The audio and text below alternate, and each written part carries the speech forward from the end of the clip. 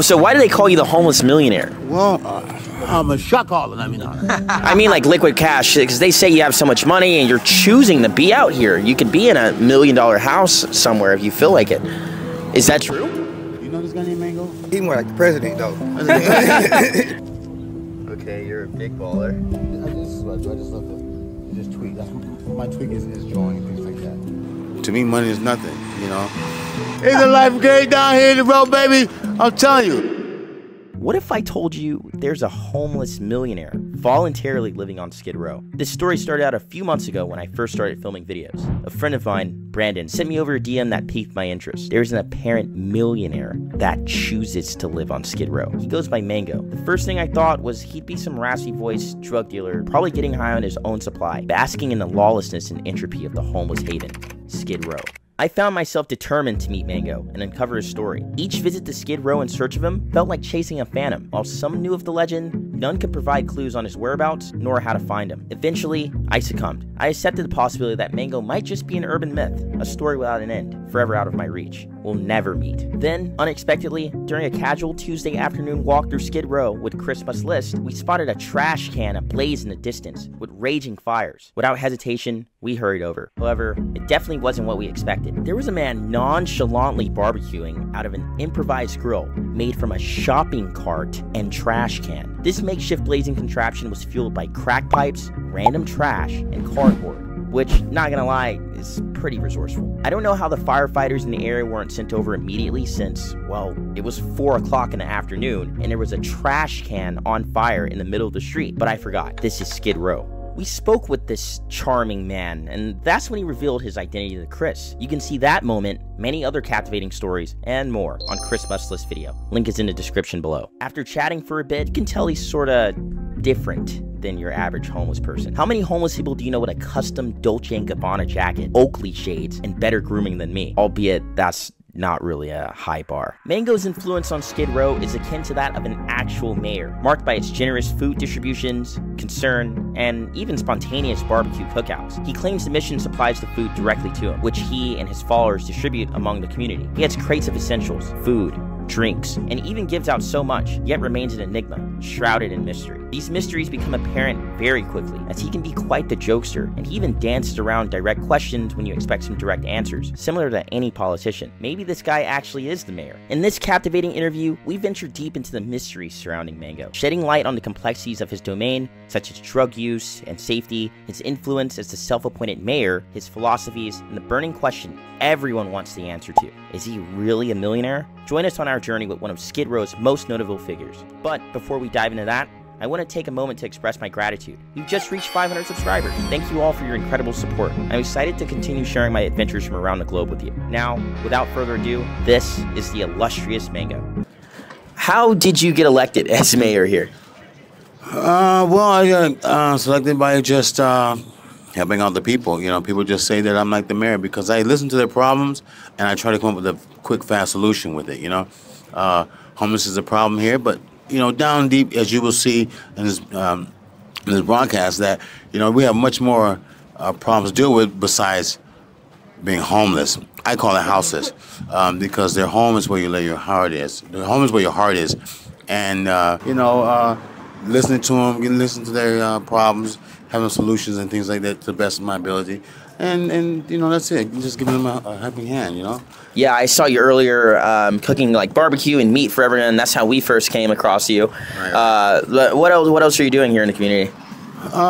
Just, you know, just giving them a helping hand, showing them the love, you know, show them that they're loved, you know, that they're not missed, you know, let them know that, you know, I go out and I identify every person out here. I say hello to every single person that I run across, let them know, hey, I identify you, you know, just saying hello, because sometimes a hello could make somebody's day, you know. When they ask me, hey, Mango, how are you? I say, if I had a tail, I'd be wagging it, you know. So with that note, I just want everybody to be smiling like that, you know, wag their tails. So that's what I can do around help out the people. Do you have any enemies here? Well, everybody have enemies. I haven't met my enemies. You know, my enemies could be the ones that come and they steal from me, they take from me. Watch this. Hey, man, what's up? Let me ask you a question. You don't mind? You don't mind being filmed here with We're filming. We're talking with this guy here. We're trying to find this guy named Mango. So come in for a minute. Oh, this Mango, he MIA for real, man. Yeah. So listen, I'm actually we're trying to find this guy named Mango. So tell me, you know this guy named Mango? I know him. You know, tell me about this. Excuse me. Tell me a little bit about this guy named He Mango. got style like a mug, though. Like, he got original style. He got real smooth, you know, real smooth talker. He always disappearing, but he be right there in front of you. You don't even know it. Wow. So does he help out and stuff like that? Because we hearing about this guy named Mango, like the mayor or something like that down Skid Row. Does he help out? He the mayor. He more like the president, though. So he's the president, like man. Prayers, though, you know. Oh, right on. Yes, Well, listen, Mango left some food here, so we just ran across. We're gonna just that's camp perfect here. time. Yeah. So grab your few things, man, and when we find this guy named Mango, we'll let you know. But if you see Mango, let us know, man. Okay. Question of the day is, where's Mango? Where's Mango? That's what we're looking for. Mango. Where's Mango? No more. Where's Waldo? No more Waldo. Who the hell's Waldo? Waldo. He doesn't live here. Carmen Stanley, who? Yeah, I was like, right here. So that's the thing that we that's the thing I do, man. And let me tell you something. What really hits me the most is the people that acknowledge me. Hey, Mango, I'll cross the street, and I look and I go, damn, he said hello to me. Like you know, it's a good name. A good name carry weight, man. You know, and I'm so grateful that I have a good name. That's, you know, like I said, people don't like me. You know, people don't like me because I'm a Mango. But however, I'm here for the people who don't like me and for the people who do like me. So why do they call you the homeless millionaire? Well, maybe somebody went and checked my bank account. You know what I mean? There's somebody out here working for Chase Bank. You know, hi, JP Morgan, when you get out of Chase Bank. People are talking too much. Somebody's talking too much. I would say maybe because when they want something, go to Mango, he'll have it. You know, he'll have it, or he has a way of getting it, obtaining it. You know. So. Is this only like food, or what kind of other things can you get? I get more or less basically anything you choose. If it's out here, I can retrieve it. You know. So I can come to you for like a phone or electronics. Yeah. You know? If you want a phone, I get your phone. What about housing? I get housing. I've been housing people. I was down there in MacArthur Park, helping house the people down there in MacArthur Park. I help house the people here. That's one of the things that we may be able to go and visit later on, is some of these people's houses. How they went from the street to, they went from the street right to these houses, and unfortunately they are placing their tents in these houses. I mean, into like these apartments and things like that. So there's a tent inside of the actual apartment. Yep, inside the apartment. There's tents inside the Grand Hotel. That they place everybody in the Grand Hotel. That's one thing, you know. And so these people need to have the what's called the butterfly effect, you know. What do you mean by that? The butterfly effect is going from first your little caterpillar, you know, you're scooting up and down, you know, all in the dirt, because you're at the bottom of it. You're at the bottom, and then at that particular time, you know, the father says, go in. You go in, you start spinning your web, you know, using the finest silk as well. You spin yourself a little web because it's called a cocoon. And then once you come out of that cocoon, you spread your wings like this, and you go, and you become a whole nother different creature. You know, what happened to the caterpillar? Where did he go? Where did that caterpillar disappear to? They say he becomes the butterfly. I say that he just disappeared and poof. That shows the wonders of the earth. That shows the wonders of our Creator, you know, who can create something like that. Now, if man can do something like that, take a worm and turn him into a butterfly and something like that, AI, I want to see you do that. AI? Yeah, AI. Do you believe in AI? I use it on a daily basis. Okay. It might be the way I get all my scripts made for the videos, but no, I'm kidding. Okay, they're saying that the AI, I mean, to change the subject, AI is going to take over the world. It is. It is? Yeah. Wow, how is that possible? You know the type of stuff you can do with AI? Sure. If I needed to, I could get some stock footage made of this entire area without even stepping foot here. Now watch this. It took someone to input into AI. So AI can't put nothing out unless you put something in. So AI is just a big old data bank that, you know, I mean, it's like a calculator. You can hit the numbers and things like that. So, does AI know? Man is not going to let AI take over the world. That's just my point of view of it. And God, I mean, my God, whom I choose to call God, my Father, I don't think it was mentioned that the AI was going to come and take over the world. They call me a millionaire because I guess I have wealth. And my wealth is love. Love conquers all. Love outweighs it all, baby. I mean, like liquid cash, because they say you have so much money and you're choosing to be out here. You could be in a $1 million house somewhere if you feel like it. Is that true? Well, I want to say that, you know, someone's talking too much out here. I believe that, sure, I'm out here by choice. Yes, I can go get me $1 million home if I choose to. However, my home is out here. These are my homes. You know, every tent that we go visit or things like that, these streets, this is my home, you know. Going into $1 million place, I want to bring the people with me, you know, because this is my family. You know, I walk around here and I do have love for each and every person that's out here.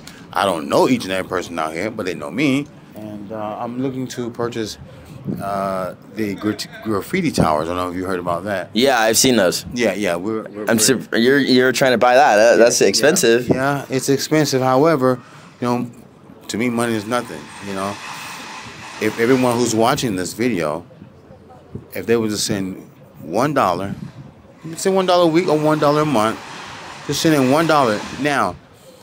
Tell 10 of your friends and have 10 of your friends to 10 of their friends, and then we can all obtain that building. You know, that's a $2 billion building. I know there's more than 2 billion people, 2 billion people in the earth, right?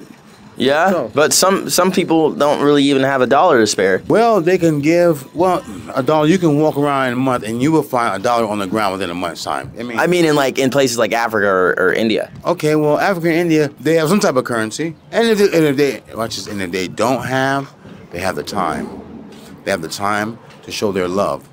You know, they can come here and they can work at this building and stay there for free.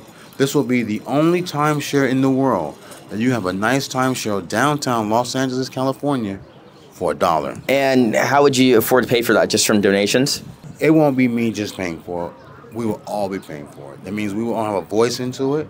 And I have my $1 to put in it, and that's all I need. Once I put my $1 in, I know that I'm a part of that building. Yeah.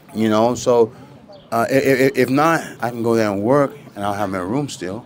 Yeah. You know, so it's going to be creating jobs, a place to stay, and creating jobs, and you never know who you can meet working there. You know. Speaking of jobs, what was your previous job before this part of your life? Well, I was a mobile detailing specialist. I had my own mobile detailing service in Florida. All my business have been spiritual business because God's my boss. I had to come into your office and tell you, give me the keys to your $247,000 Bentley outside. Okay, wait right here. And you're thinking like, wait a minute, who's this guy I just gave my key to? I just gave my keys. I gave some guy I just met came in here and I gave him the keys to my Bentley. I had a mobile detailing service, and we go to your office and things like that. We did doctors' offices, did golf courses. You know, I met the president. I mean, I've done some. Which president? Trump? No, I met Obama. Was it Obama? Yeah, Obama. Oh, that's really nice. He played golf there. I can't disclose the golf in Calusa Pines. Calusa Pines. Oh man, it's a beautiful course. Mm-hmm. So I had to have all my business as spiritual business, because I wake up in the morning, he leads me and takes me to the place that needs to be, these cars need to be cleaned, you know? And so that's what I did. I had a detailing business for 28 years, had employees, and took care of my employees, and, lived happy, lived good, and still living good to this day. So my job now today is still go out here cleaning lives up, cleaning souls, cleaning spirits, cleaning hearts. That's what I do now. How'd you end up here? In my travels, I won a lawsuit. In Florida, and I decided to go up. Could you give me my skateboard? Thank you. Oh yeah. Yeah, this is right. Sorry. Hold on, one moment, ma'am. Lady tried to take my skateboard. That's on me for being so careless. Here. Well, no, it's not being careless. I seen it when she picked it up. This is Skid Row. Things like that happen, Things like that happen. So you do have to watch your belongings here. To me, I think she needs attention because she stood over there first, and she seen the cameras, and she's like, "Damn, who's that on the camera?" and all that. So, who's that handsome man? Yeah, who's that man? And I was like, "That's my friend there," So, people like that, they want attention. People like that need attention. It's the love that they lack. You know, I would like to do an investigational study on how come these people are the way they are. Because some people, when they first moved here, they're not the same. So I get on the case managers. I get on what type of medication are you giving these people? Yeah. Because these people, some of the people that was out here when I first came here are not the same. Now they're walking in the roads, butt naked and all this stuff. Yeah. I'm like, what the? I know. You know, maybe they have these things where crystal counteract with the drugs they're using. Mm-hmm. You know, but however, man. Do you ever fear for your safety out here? Because, you know, there's thievery. Well, there's people that steal. There's people that hurt others. There's drug users. You know, people don't necessarily act themselves. You seem like you're fairly sober. I mean, obviously you drank, but but like you're not. Wine, you're sober. See, red wine.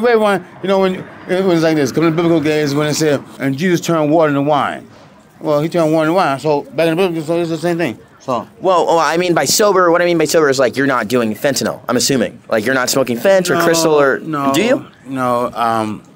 Let me just share this with you. A couple years ago, when fentanyl first came out, working with the fire department, it was like, what in the hell is going on here? And then we seen God in action. Maybe able to see it. And I always wanted to film a dead guy. I always wanted to interview a dead guy coming back from the dead. And then I say, you know, oh, wait, I'm going to ask you a question. Have you ever drove a semi-truck? I haven't seen your truck. You want to go see it later? No, a semi-truck. Oh, a semi-truck. Oh, okay. Yeah. Have you driven one before? No, me personally, no. So if I was to ask you, how is it to drive a semi-truck? Will you be able to tell me? I would be able to just guess. I'd probably give you a... Right. So how can you talk about something unless you experience it? Mm-hmm. So I'm asking everybody, hey, did you come back from the dead? Did you see any white light? Did you see this and that, blah, blah, blah. Until I had to experience it for myself. Now, it was an accident that I inhaled some fentanyl, and I was there for 17 minutes. The fire department had to come down there and rescue me. 20 minutes on the scale, that's it. They work on you. They spent more time on me, not more time on me. They spent a lot of time on me, you know, to bring me back. And to tell you the truth, my friend, I was at peace. When they said, rest in peace, it means rest in peace. It was a calm place. I didn't see no lights, nothing like that. I was just, and then almost at the end, I could hear voices. And when you wake up from an overdose of fentanyl, the first thing they do, they go, what's going on? What's going on? Because they're brought back here. Yeah. You know. It's a massive, you know, jump in time. You don't know when you pass out, stuff like that. Right. Death.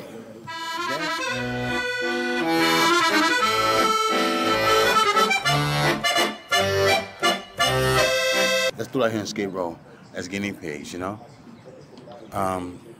When the COVID came out, we had the least amount of COVID cases here in Skid Row. Our immune system is so high up because look around, look how we're living. Yeah. You know, we're living in these conditions to where this is ground zero, you know?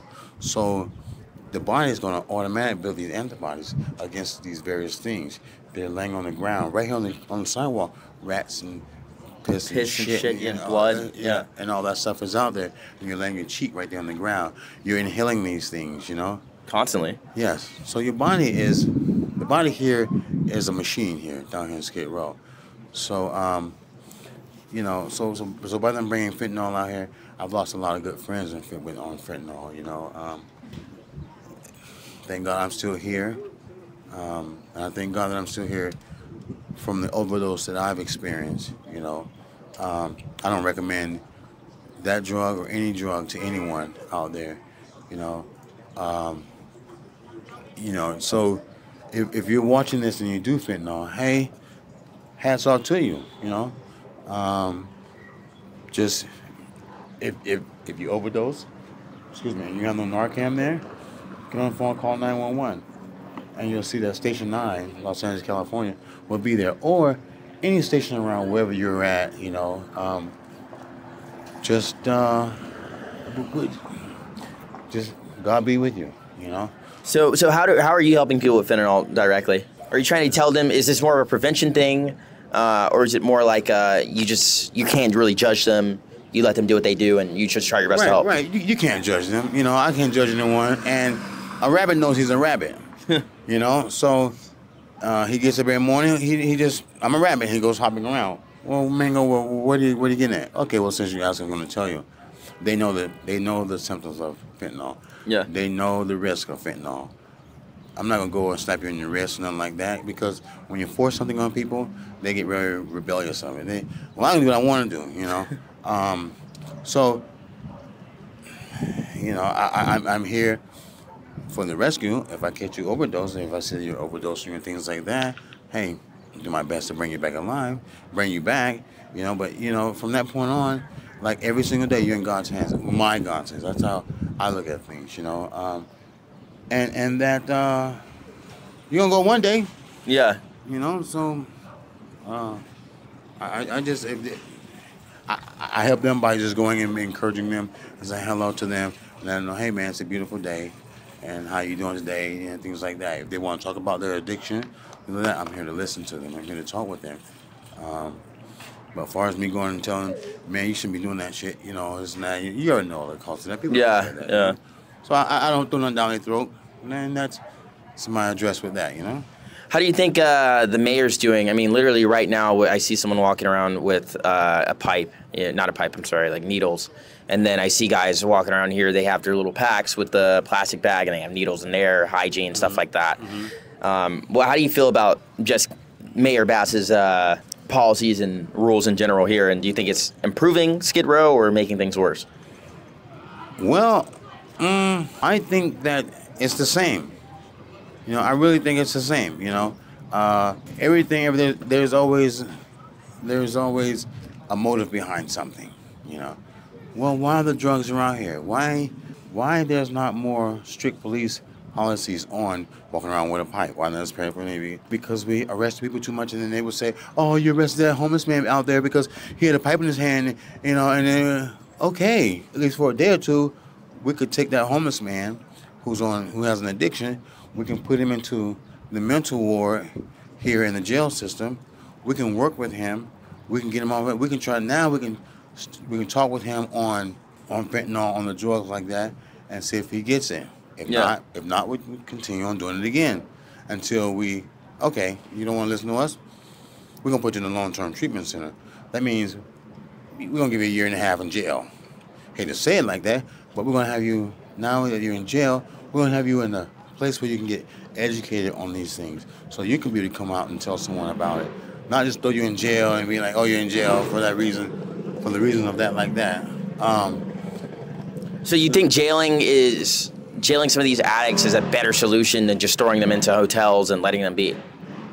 Well, I would say that the Grand is a nice hotel. Yeah, I bet it's really nice. Okay, let's say that we sentence you to the Grand. You can't come off the property unless you're with someone, you know, for a year and a half. You got your freedom, you got to eat, you know, you're not locked up, you got to go to classes and things like that. You're not locked up, so you feel somewhat freedom. You feel somewhat free, you know. A man is not free unless he's free indeed. So people are still under bondage on different little things and different things, you know. So I would say if you sentence them to a nice place like the Grand or something like that, not behind bars, hey, you wake up, you know, child, Yeah. Shit. You know, it makes a person rebel against, you know. And then now with that, you know, you get your freedom, you can do this. Now it's time to go to class. You start feeling better about yourself. How you gonna get the drugs in? Well, you get the drugs in prison also. I've never been to prison, but I hear that there's drugs on the prison yard and things like that. So I'm thinking that we can work with you now on a one-on-one basis. You know, not just throwing people in jail and telling them, hey, you know, go to jail and this and that and that and that. I don't do jail. I can't do it in jail. Me and Tommy don't get along, you know? Yeah, I figure. So that would be my solution with that. Saying that the people here, yes, all the people that's on drugs, I would say, we'll take them. We're going to take you to jail, fingerprint you, put you on the van, take you to some place, and drop you off. And you can be like, damn, what?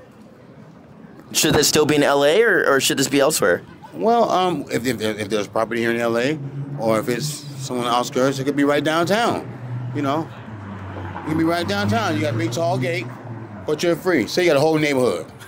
You know, we're gonna send you to this neighborhood, and in this neighborhood, everybody got a chance. And then, like, you know, and things like that. What would you, because it's too small? I mean, LA has the largest homeless population in all the United States. 66,000, now we're at 72,000. Yeah, which is just unfathomable just to think about.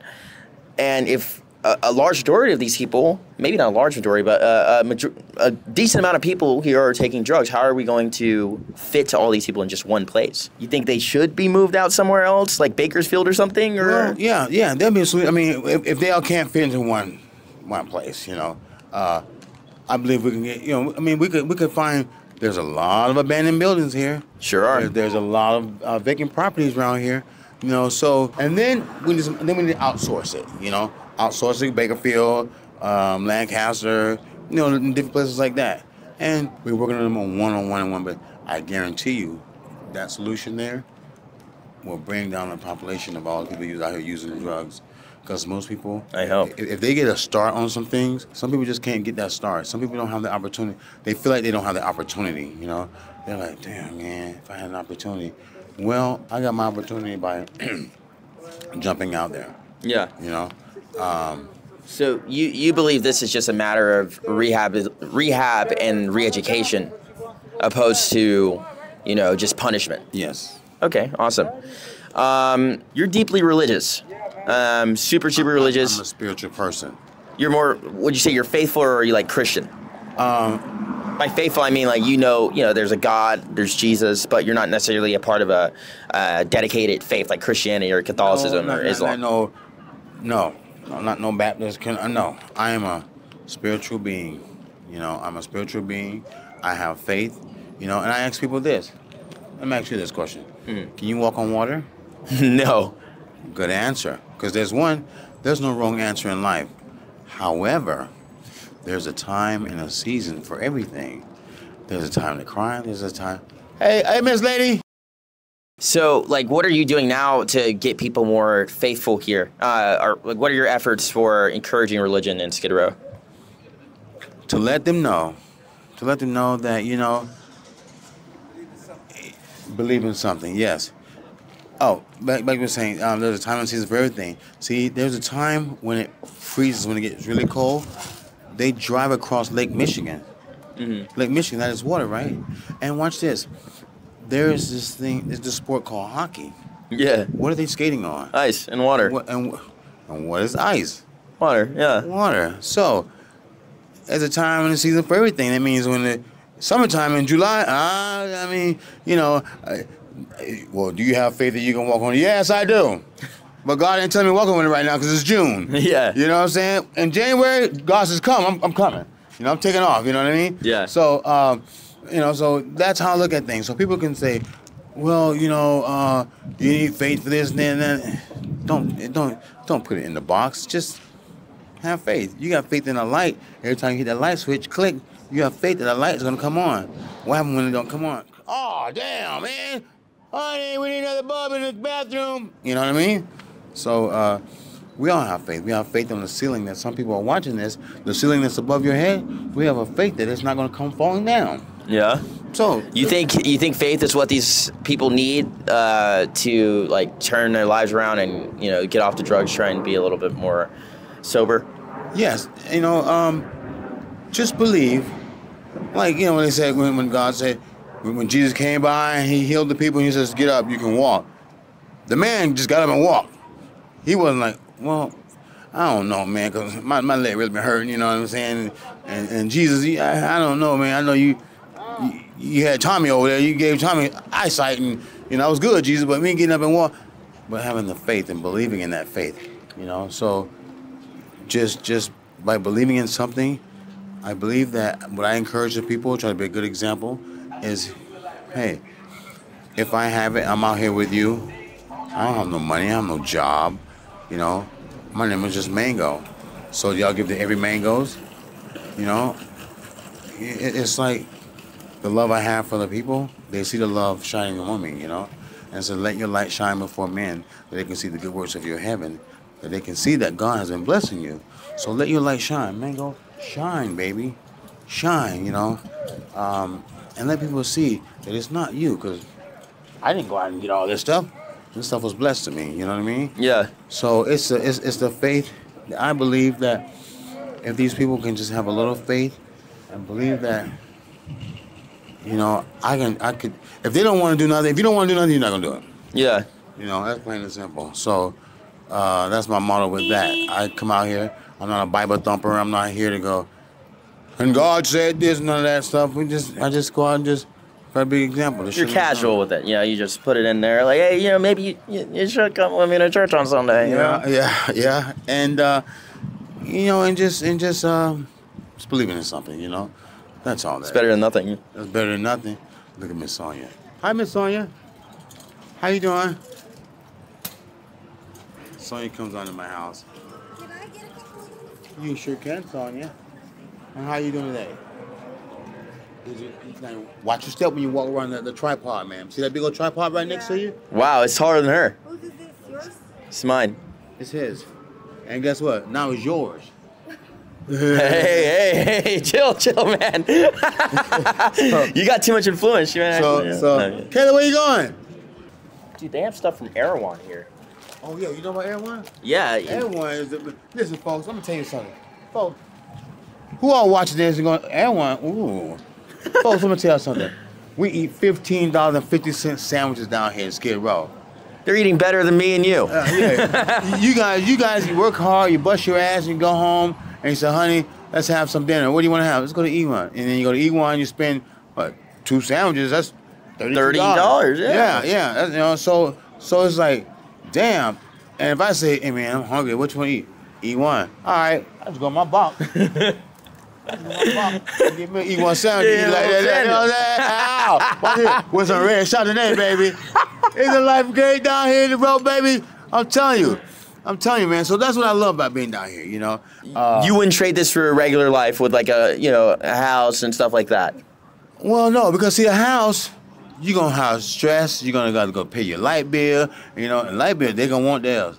You know, they're going to want their money. So, you know, you're going to get up in the morning time. You're late for work. Oh, you're going to be stressing out. Oh, I'm late for work, you know. And you get to work and you get fired. And you're like, oh, fuck. And you're all mad and stuff like that. And you're going to say, wait a minute. I know where I can go. I can go down there to the road. I can go and see Mango down at the road. And you come down here, folks. We're not suggesting this now, but you come down here to the road, you meet Mango, you just hang out and have a good time. Take care of your supply, you know, you eat E1 just like everybody else. You can sit down. I worked hard, and I had to work a whole hour. This is for the doctors. I had to work a whole 1 hour just to eat one night dinner for me and my wife. When Mango down there eating it.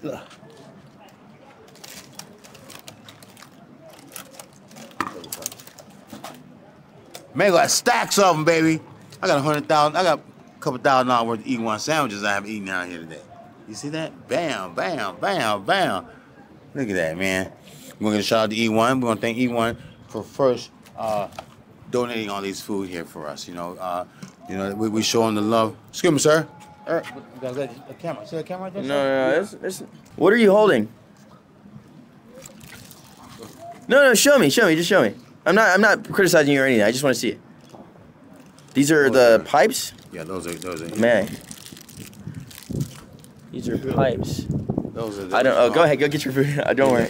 Yeah, grab your some right there, my friend. Those are some of the perks that we have here down in Skid Row. And, It's free pipes and free needles. Yeah, free pipes and free needles. What about free drugs? Now, this is what when I first got here, I'm like, why in the hell are they giving out needles? And they say, oh, because we don't want to keep it safe and nobody get. And I think it's bullshit. Yeah. I think it's bullshit. It's a little bit. Oh no, sir. He's asking about the wine. Yeah.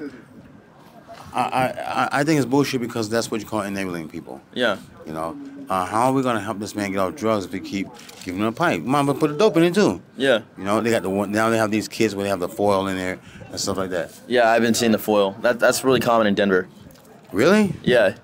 And I was just out there and they all have foil. And you know something, my friend? The aluminum foil, when you smoke that, it gets into your lungs and causes cancer. You know, quick and fast. So. Do you have any addictions?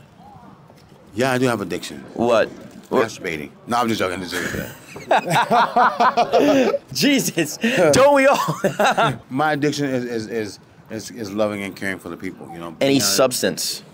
Any substance abuse? No, I'm not addicted to nothing like that. You know. Yeah, I mean that's rare to hear on like Skid Row, you know, because everyone has like, oh, I like to smoke crack, I like to do meth, but I think the black one fit me better. It's because the other one is like even Mango gets gifts. I mean on the butt area. Look at that, folks. Let me tell you, see, folks. It's in good shape, never been worn in, but it's just got a little bit of dirt on it. Oh, that's awesome, Sonia. This is awesome, baby. And I'm a rock star. Oh, there we go. See? He's got him some gifts. That nigga, baby. I'm a rock star. You know, this is what make Mango. But people like Sonia, they come around and they bless me with some pans, you know? Yeah. I don't worry about anything, my friend, because... It's been a while. Anyway, I'm pretty sure you guys are bored. When are we going to go take a tour of the estate? We can go take a tour of the estate here.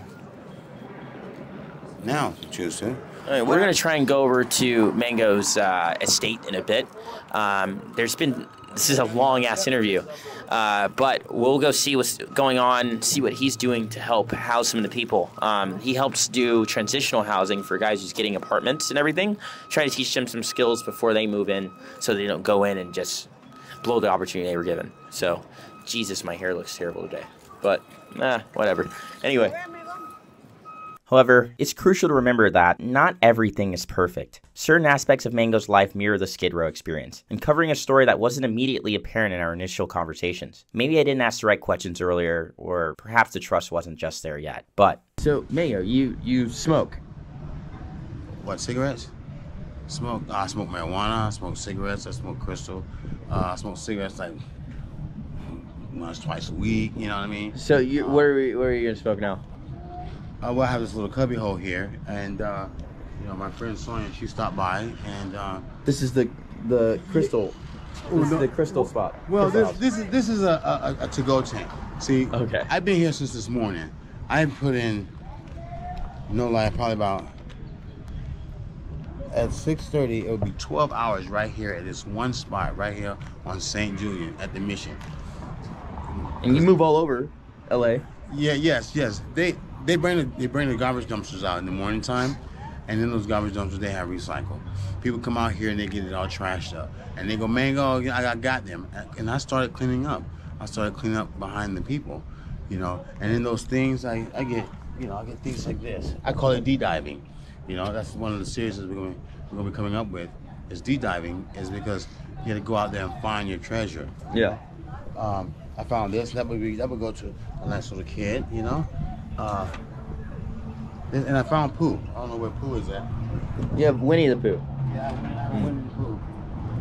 Oh, okay. So, son, you're covering up because she's smoking her crystal. Yeah. So why did he smoke crystal? Well, when I was a kid, I used take Ritalin. It gets me, you know, I'm a very happy kid. You know? Yeah, ADHD meds. Yes, and crystal kind of balanced me. You know? Are you on crystal already?